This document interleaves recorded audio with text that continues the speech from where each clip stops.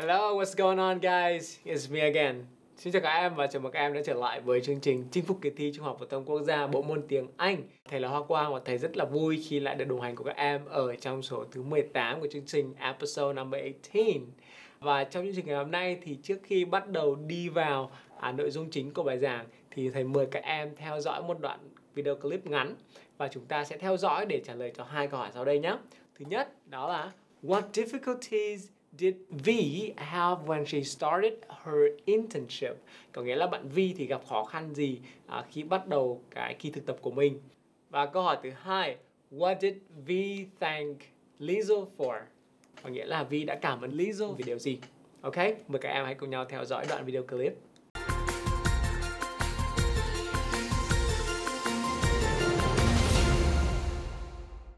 Congratulations. When you started your internship, I didn't think that you'd get through it. No, neither did I. Working all hours for next to nothing was hard. And some of the time, I wasn't really sure I was up to it. Yes, I remember you had a hard time when you got behind with work. But finally, you made it. You're right. And I've always wanted to thank you for standing by me. Oh. Aw.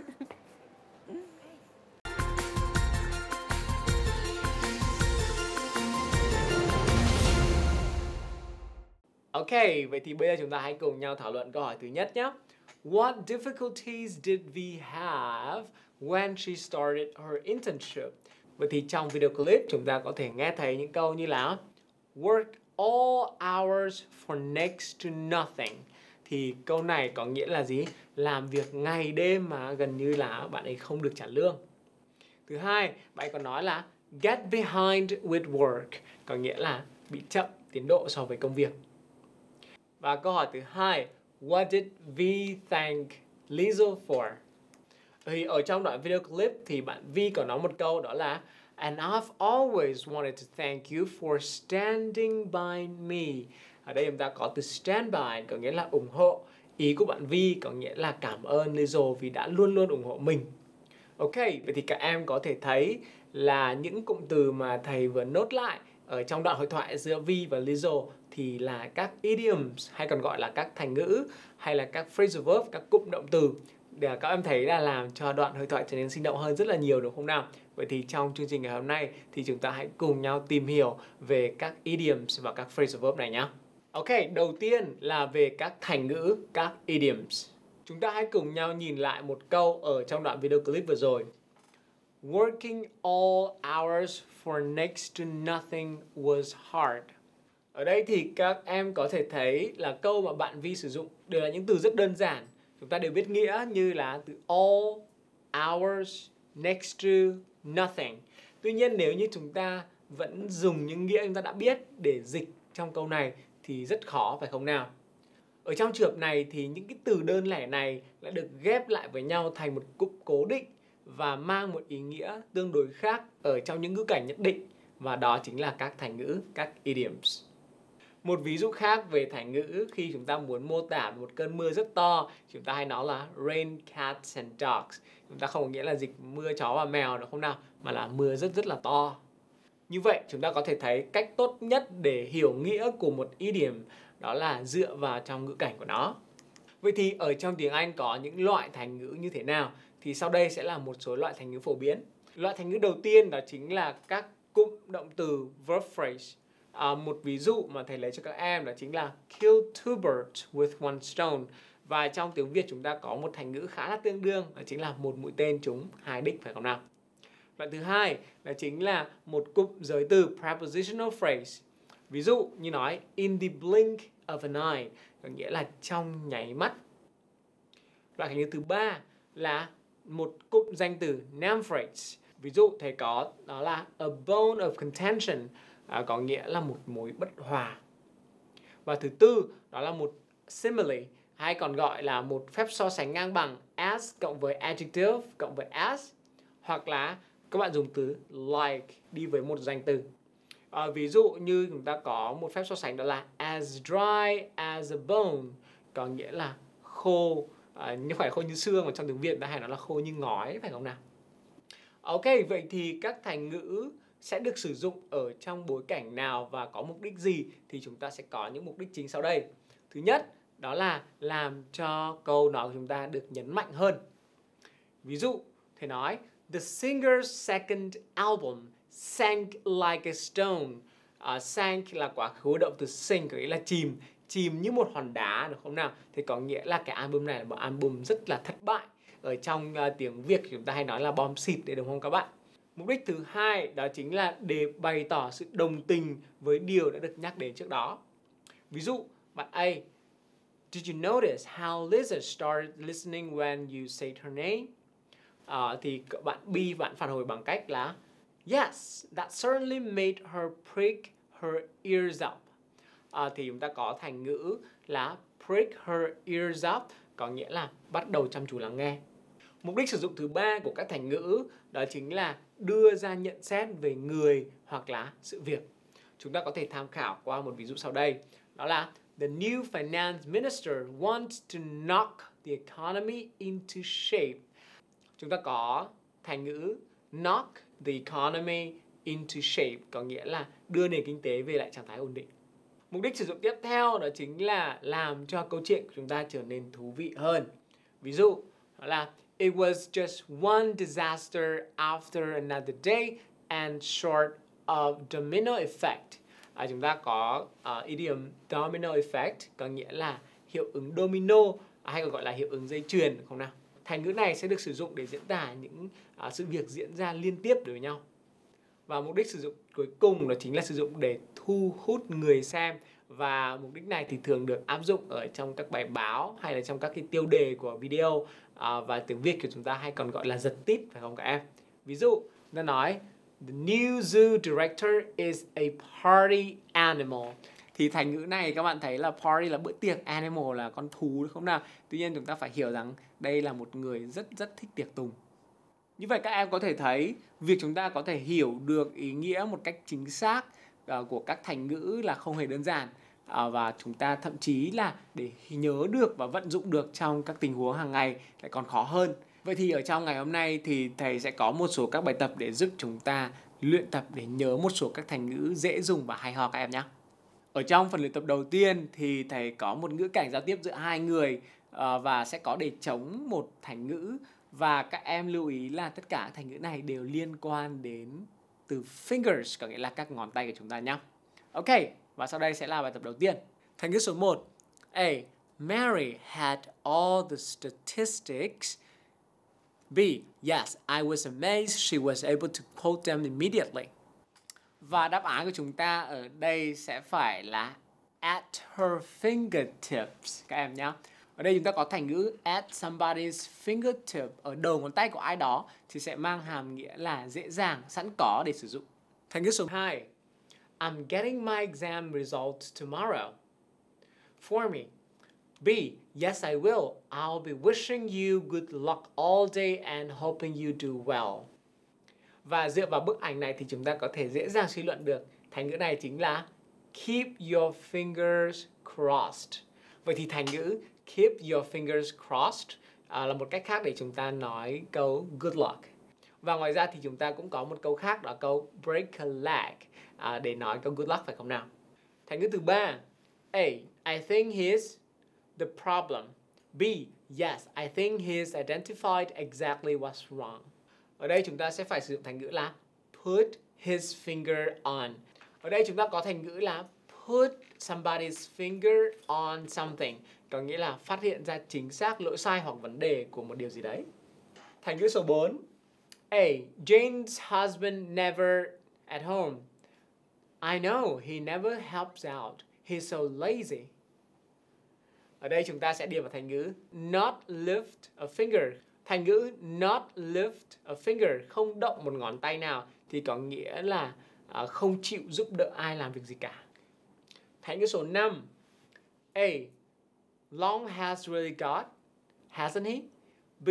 Yes, everything he planted in his garden seems to grow beautifully. Ở đây thành ngữ mà chúng ta nên điền vào chính là green fingers.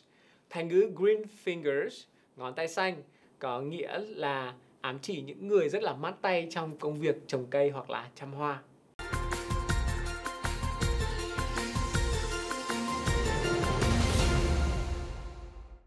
Ok, như vậy là chúng ta vừa học được 5 idioms liên quan đến từ fingers. Bây giờ chúng ta hãy thử một cách học khác, đó chính là sử dụng các ngữ cảnh các em nhé. Bây giờ các em sẽ được theo dõi một số đoạn video clip và chúng ta hãy suy đoán xem thành ngữ mà video clip muốn nhắc đến đó chính là thành ngữ nào nhé. Sau đây sẽ là clip đầu tiên. You look unhappy. What happened? I kept telling him a dozen times not to use a computer, but he kept asking if he can. Yes, he just won't. Và thành ngữ ở trong tình huống này đó chính là take no for an answer, có nghĩa là chấp nhận một điều gì đó không mong muốn. Bây giờ sẽ là clip thứ hai. How was the group discussion? It didn't go as well as I had expected. Well, it just never stops. You try to tell her something and she goes on talking while you're talking. I know, it's impossible to. Và thành ngữ ở trong trường hợp này chính là get a word in edgeways, có nghĩa là nói chen vào. Clip thứ ba. Did you tell Lynn about the stolen key?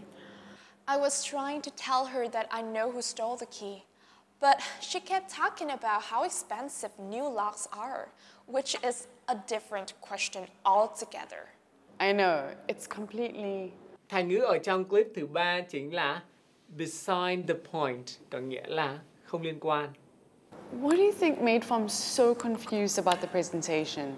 I think he completely misunderstood the main thing we were trying to say. Yeah, he completely. Và thành ngữ ở trong clip số 4 chính là miss the point, có nghĩa là hiểu nhầm.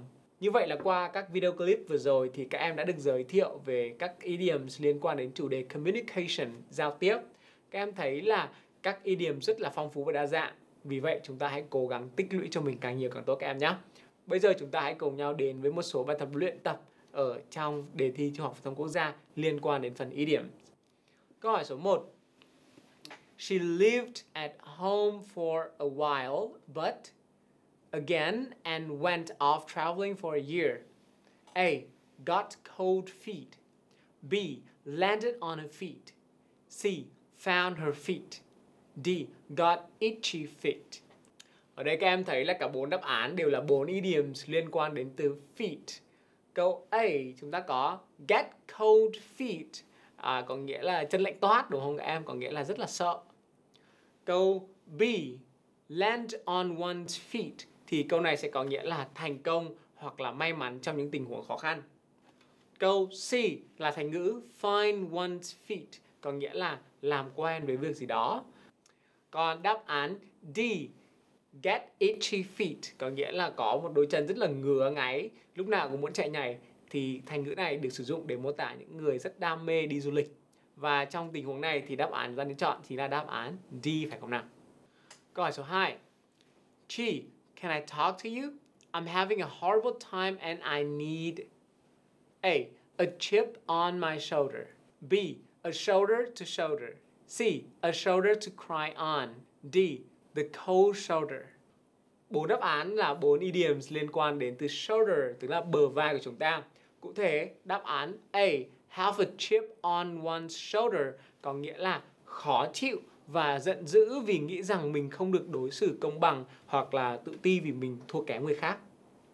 Đáp án B, stand shoulder to shoulder with somebody, thì có nghĩa là kề vai sát cánh với ai đó, khá là tương đương với nghĩa tiếng Việt đúng không các em? Câu C đó là a shoulder to cry on, có nghĩa là một bờ vai để dựa vào và khóc.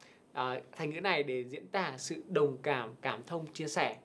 Và cuối cùng đáp án D đó là give somebody the cold shoulder, có nghĩa là đối xử lạnh nhạt với ai đó mà không có lý do. Vậy thì căn cứ vào bối cảnh này thì chúng ta nên chọn đáp án C, phải không nào? Câu hỏi số 3. Mai has really, since she first started learning English, she's quite fluent now. A, come a long way. B, gone back a long way.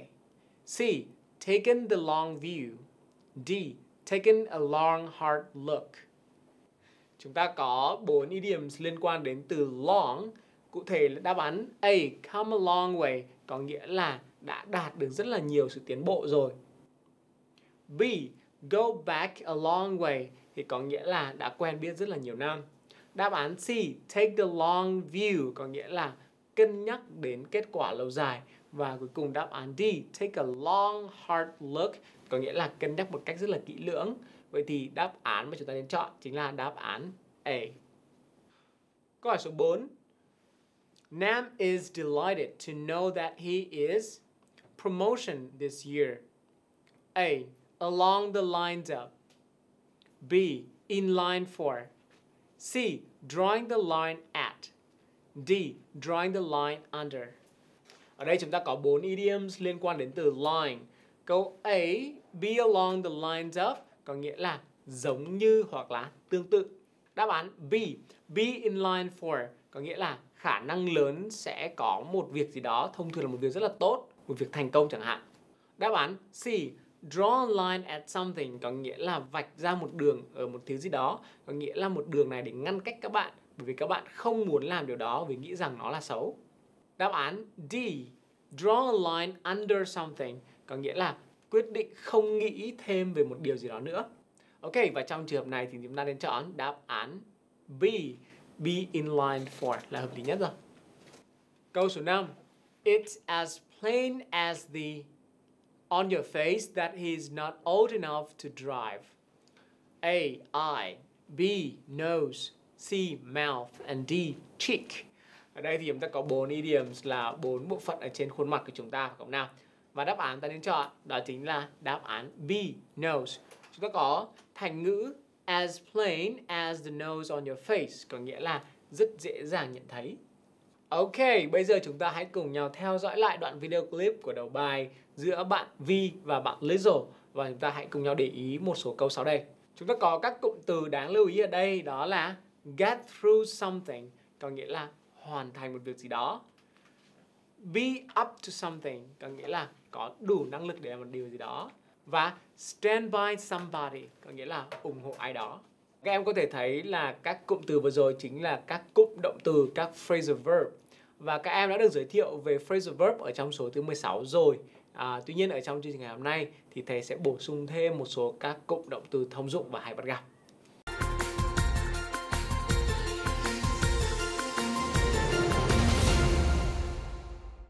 Congratulations. When you started your internship, I didn't think that you'd get through it. No, neither did I. Working all hours for next to nothing was hard. And some of the time, I wasn't really sure I was up to it. Yes, I remember you had a hard time when you got behind with work. But finally, you made it. You're right. And I've always wanted to thank you for standing by me. Oh. No.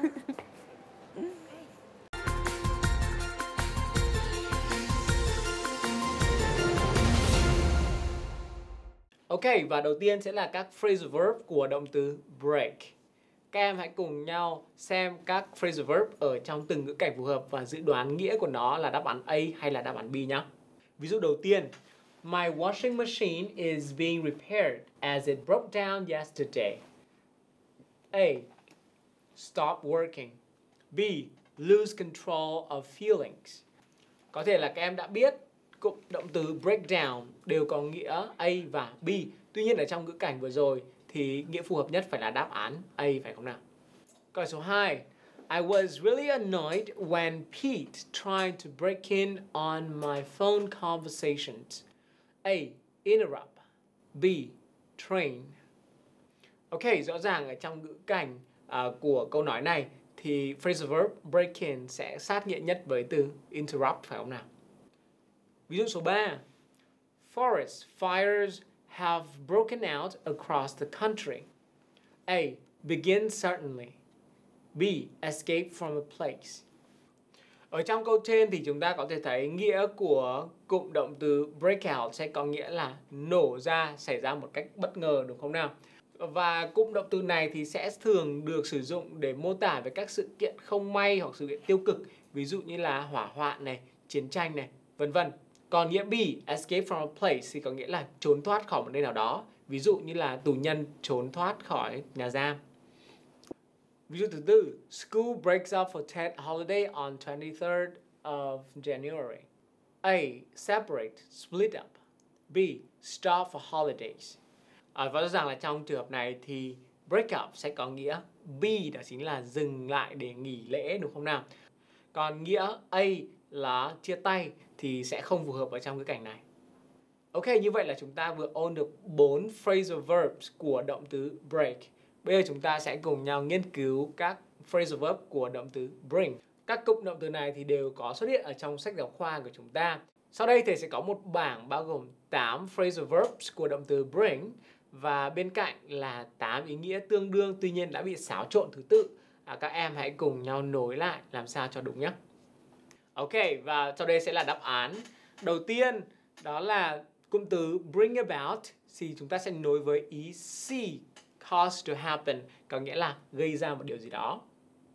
Thứ hai, bring back sẽ được đối với ý A, recall, có nghĩa là hồi tưởng lại.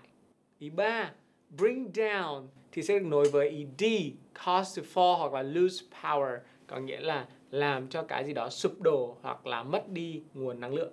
Thứ tư, bring forward thì sẽ nối với ý B, suggest an idea, có nghĩa là gợi ý ra một điều gì đó. Ý thứ 5, bring out thì sẽ nối với ý H, publish, có nghĩa là xuất bản. Ý thứ 6, bring off thì sẽ nối với ý G, có nghĩa là succeed, thành công. Ý thứ 7, bring up thì sẽ tương ứng với ý nghĩa ở câu E, raise a child, có nghĩa là nuôi nấng một đứa trẻ.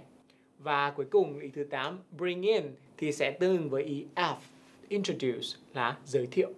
Ok, bây giờ chúng ta hãy cùng nhau làm một bài tập để có thể master được các phrasal verb của từ bring các em nhé. Select the option that best completes the sentence in each of the following questions. Câu số 1. The corruption scandal brought the government A. up, B. in, C. about, D. down. Ở đây thì vụ bê bối về tham nhũng thì đã làm sụp đổ cái chính phủ đấy, đúng không nào? Cho nên đáp án ta nên chọn là chính là từ down, đáp án D. Câu hỏi số 2. Rosie was brought by her grandmother A. up, B. off, C. down, D. out. Thì ở đây chúng ta đang hàm nghĩa là Rosie thì được nuôi nấng bởi người bà của mình, cho nên chúng ta phải điền từ up, tương ứng với đáp án A. Câu hỏi số 3. The song in the coffee shop brought memories of my childhood. A. out, B. up, C. back, D. forward. Ở đây thì cái bài hát ở trong quán cà phê thì đã gợi nhớ về các ký ức tuổi thơ của tôi, đúng không nào? Cho nên giới từ chúng ta nên chọn đó chính là từ back, đáp án C. Câu hỏi số 4. The government has brought new laws concerning taxation. A. up, B. back, C. in, D. down.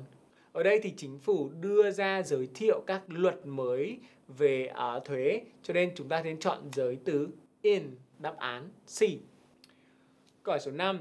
The publisher is bringing his new book next month. A. about, B. out, C. back, D. off. Ở đây thì nhà xuất bản thì sẽ phát hành hoặc là xuất bản cuốn sách của anh ta, được không nào? Cho nên giới từ chúng ta nên chọn đó chính là giới từ out, tương với đáp án B. Câu hỏi số 6.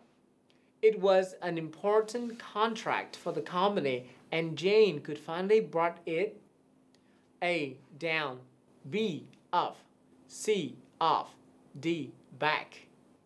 Ở đây thì người ta nói đấy là một hợp đồng rất quan trọng với công ty và cuối cùng thì Jane cũng đã vậy thì chúng ta nên chọn nghĩa là thành công, đúng không nào? Giới từ chúng ta nên chọn chính là giới từ off, tương với đáp án C. Và câu hỏi cuối cùng, câu hỏi số 7. New regulations will be brought in the meeting for open discussion. A. down, B. forward, C. up, D. about. Ở đây chúng ta có thể hiểu theo nghĩa là các chính sách mới có thể được đề xuất ở trong buổi họp sắp tới, được không nào? Cho nên giới từ chúng ta nên chọn đó chính là giới từ forward, tương ứng với đáp án B. Ok, ở phần tiếp theo của chương trình thì chúng ta sẽ cùng nhau nghiên cứu các phrasal verb của động từ come. Chúng ta sẽ được cho một số câu có chứa chỗ trống và đã cho được nghĩa của phrasal verb ở trong dấu ngoặc đơn. Các em hãy hoàn thành câu sao cho nghĩa phù hợp với phần ngoặc đơn đó. Câu số 1. If you are ever in my neighborhood, feel free to come. Và trong trường hợp này có nghĩa là pay me a visit, có nghĩa là đến thăm. Ở đây thì chúng ta nên chọn từ round, come round, hoặc là trong tiếng Anh Mỹ sẽ là come around, sẽ có nghĩa là viếng thăm ai đó. Câu số 2. It was Hoa who came, the solution to our problems. Nghĩa của phrasal verb là từ found, do đó chúng ta nên hoàn thành nó là came up with, phải không nào? Phrasal verb come up with something có nghĩa là tìm ra hoặc là đưa ra được một cái gì đó. Thông thường sẽ là một cái giải pháp, ý tưởng, vân vân. Câu số 3. Peter came a fortune when his grandfather passed away. Phrasal verb này sẽ tương ứng với nghĩa của từ inherited, có nghĩa là thừa kế. Do đó chúng ta phải điền vào từ into. Come into sẽ bằng với inherit, có nghĩa là thừa kế. Ví dụ số 4. I came some old pictures when I was tidying my room. Nghĩa của phrasal verb này sẽ bằng với found by chance, có nghĩa là tình cờ tìm ra. Do đó chúng ta nên điền vào từ across. Come across something hoặc là stumble across something sẽ có nghĩa là tình cờ phát hiện ra một điều gì đó. Câu số 5. We were absolutely amazed to know that our plan would come. Và nghĩa của phrasal verb này bằng với từ succeed, có nghĩa là thành công. Do đó chúng ta nên điền vào từ off. Come off bằng với succeed, có nghĩa là thành công. Ví dụ số 6. Please call me in case something comes. Nghĩa của phrasal verb này tương ứng với happens unexpectedly, có nghĩa là đến một cách bất ngờ, thì chúng ta sẽ điền thêm dưới từ up. Come up có nghĩa là xảy ra một cách bất ngờ. Câu số 7. I think I'm coming flu.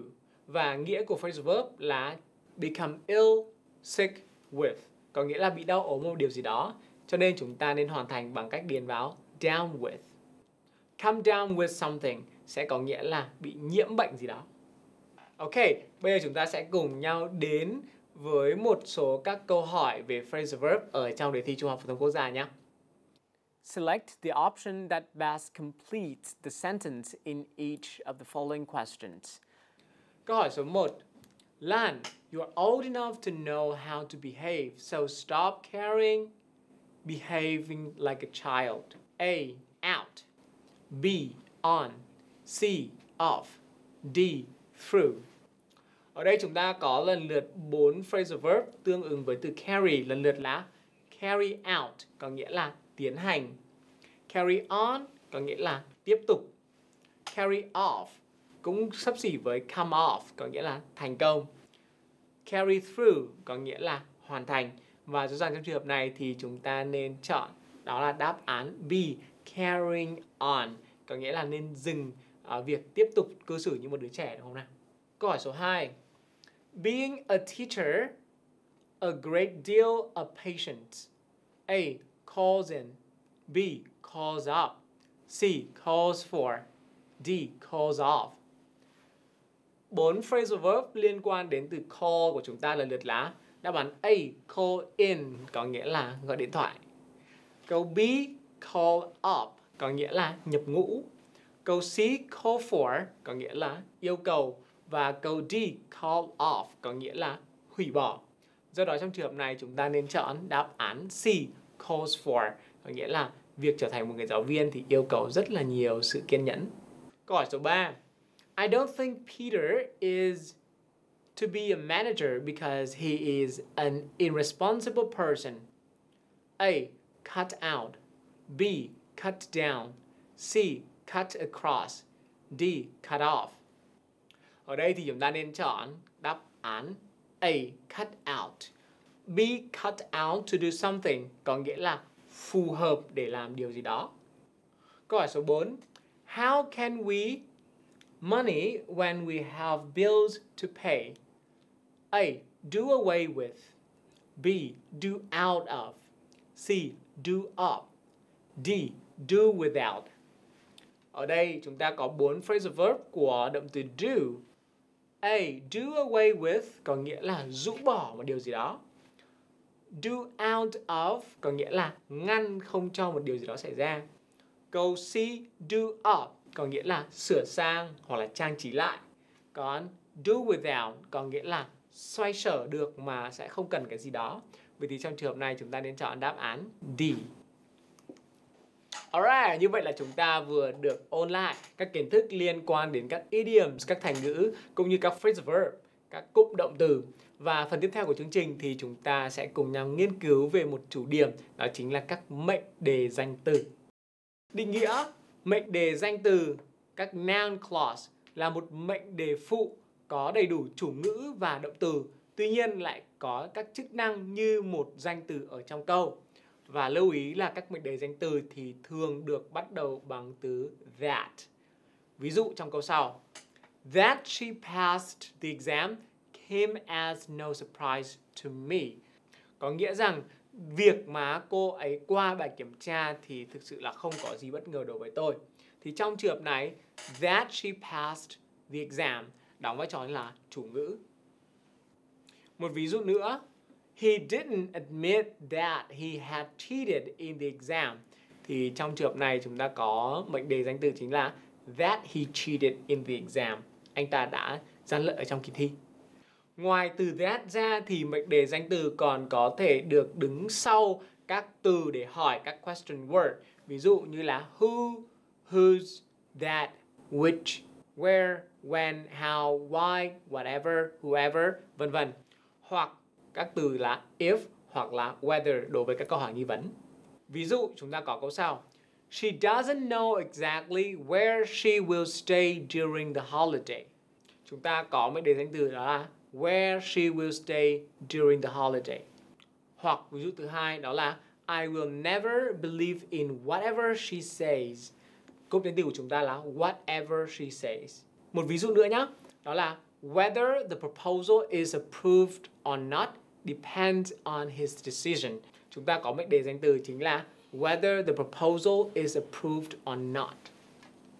Các em lưu ý là ở trong mệnh đề danh từ, mặc dù chúng ta có các question word, các từ để hỏi, tuy nhiên đây không phải là các ý dùng để hỏi, do đó chúng ta sẽ không cần phải đảo từ động từ lên đầu câu giống như các câu hỏi bình thường đó các em nhé. Ok, về mặt chức năng của các mệnh đề danh từ thì cũng tương đương với chức năng của danh từ phải không nào? Và cụ thể chúng ta hãy cùng nhau theo dõi bảng sau. Đầu tiên, các mệnh đề danh từ có thể làm chủ ngữ của câu. Các em theo dõi qua ví dụ sau. How the prisoners escaped still remained a big question to the police. Ở đây câu có động từ chính là từ remained và chủ ngữ của nó chính là how the prisoners escaped.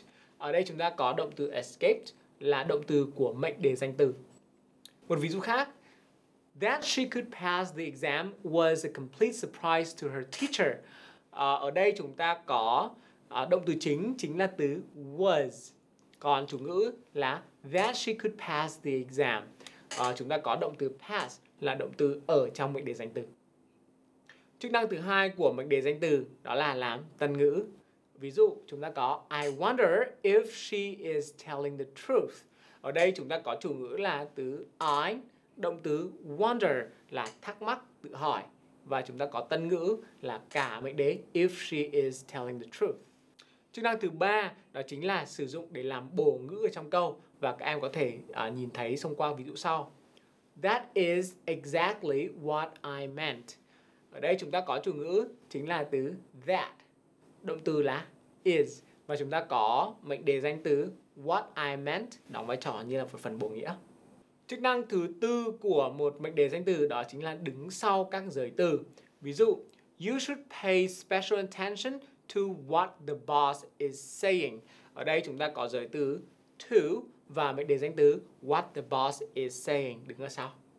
Và cuối cùng đó là mệnh đề danh từ còn có thể được sử dụng để đứng sau một số các tính từ nhất định. Ví dụ, Peter was ashamed that he let his best friend down. Ở đây chúng ta có tính từ ashamed có nghĩa là rất là xấu hổ. Thì chúng ta có mệnh đề danh từ là that he let his best friend down đứng ở sau tính từ ashamed. Ok, bây giờ chúng ta hãy cùng nhau làm một số câu hỏi để luyện tập nhé. Các em hãy chọn ra giữa đáp án A, B, C, D. Đáp án nào cần phải được chỉnh sửa? Select the option which indicates the underlined part that needs correction in each of the following questions. Câu hỏi số 1. I have asked her many times, but she still refuses to tell me where does she live. Các em có thể nhận thấy ở đây mệnh đề danh từ where does she live đóng vai trò như là một tân ngữ của động từ tell. Tuy nhiên, do đó chúng ta sẽ không đảo trợ động từ does lên đằng trước, phải không nào? Mà chúng ta sẽ phải là where she lives. Câu hỏi số 2. I am not sure that I can trust you or not. Các bạn thấy ở đây chúng ta có mệnh đề danh từ là I can trust you or not. Nghĩa là tôi có thể tin tưởng bạn hay là không. Vậy thì ở đây chúng ta không nên sử dụng từ that mà phải thay thế nó bằng từ if hoặc là từ whether. Ok, tiếp theo thì chúng ta sẽ cùng nhau quay trở lại với dạng bài tập điền từ quen thuộc. Select the option that best completes the sentence in each of the following questions. Câu hỏi số 1. Whether the project is approved or not depends largely on A. What does the boss think? B. If the boss thinks. C. That the boss thinks. And D. What the boss thinks. Ok, ở đây các bạn có thể thấy đáp án A, what does the boss think là một câu hỏi bình thường chứ nó không phải là một mệnh đề danh từ. Đáp án này là sai rồi. Đáp án B thì if the boss thinks, liệu rằng ông chủ có nghĩ hay không thì nó không phù hợp với nghĩa. Câu C cũng không thích hợp với nghĩa và cách dùng. Do đó đáp án ta nên chọn đó chính là đáp án D, what the boss thinks, có nghĩa là phụ thuộc vào những gì mà ông chủ đang nghĩ. Câu hỏi số 2. The little boy survived in the earthquake was a miracle. A. What? B. That. C. If. D. Whether. Ở đây thì các em có thể thấy là mệnh đề the little boy survived in the earthquake thì đã diễn đạt một cách đầy đủ ý nghĩa rồi, đúng không nào? Do đó chúng ta chỉ cần điền thêm từ that mà thôi. Đáp án B. Câu hỏi số 3. Restaurant you pick is fine with me. A. Whichever. B. Whenever. C. Whoever. D. Wherever. Ở đây thì chúng ta có 4 đáp án đều có đuôi ever, tức là bất kỳ cái nào. Câu này để hàm nghĩa là bất kỳ nhà hàng nào bạn chọn, được không nào? Do đó chúng ta phải điền với từ whichever, đáp án A. Ok, bây giờ chúng ta sẽ cùng nhau đến với phần bài tập nhanh của chương trình ngày hôm nay. Select the option that best completes the sentence in each of the following questions. Ở trong phần bài tập nhanh này thì các em sẽ phải chọn ra phương án để hoàn thành câu. Câu hỏi số 1. Now is very important. Please pay attention. A. What am I saying? B. What do I say? C. What I am saying. D. What say I? Ở đây thì chúng ta thấy là đáp án A, B và D đều là 3 câu hỏi. Do đó nó không phải là các mệnh đề danh từ, phải không nào? Do đó chúng ta nên chọn đáp án C. Câu hỏi số 2. Remember to tell the kids they have to bring to school tomorrow. A. If. B. What. C. When. D. That. Ở đây chúng ta thấy phấn ... they have to bring to school tomorrow là một mệnh đề danh từ của câu. Và xét về mặt ngữ nghĩa thì bọn trẻ phải mang đến trường. Do đó chúng ta nên chọn từ what. Đáp án là B. Câu hỏi số 3. In danger of extinction is of great concern to zoologists. A. That rhinos are. B. That are rhinos. C. Rhinos are. D. That rhinos be. Ở đây thì chúng ta cần một mệnh đề danh từ để đóng vai trò là chủ ngữ của câu, đúng không nào? Do đó đáp án ta nên chọn đó chính là đáp án A. That rhinos are. Câu hỏi số 4. I was going to call her to invite her for dinner, but it A. Rang a bell. B. Slipped my mind. D. Racked my brain. D. Jogged my memory.